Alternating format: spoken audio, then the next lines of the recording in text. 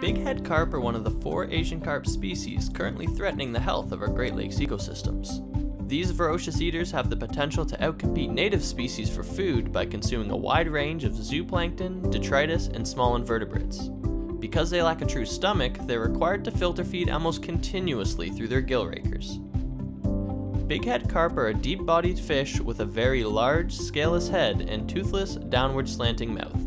Their bodies are dark gray in color, fading to a cream-colored belly, and have irregular dark blotches along their back and sides. They have a narrow dorsal fin and eyes that sit below the middle of their body. If you see a fish that you suspect is a bighead carp, take a few good photos, note your location, and report it by calling the Invading Species Hotline at 1-800-563-7711. Or you can submit your report online by visiting edmaps.org/Ontario.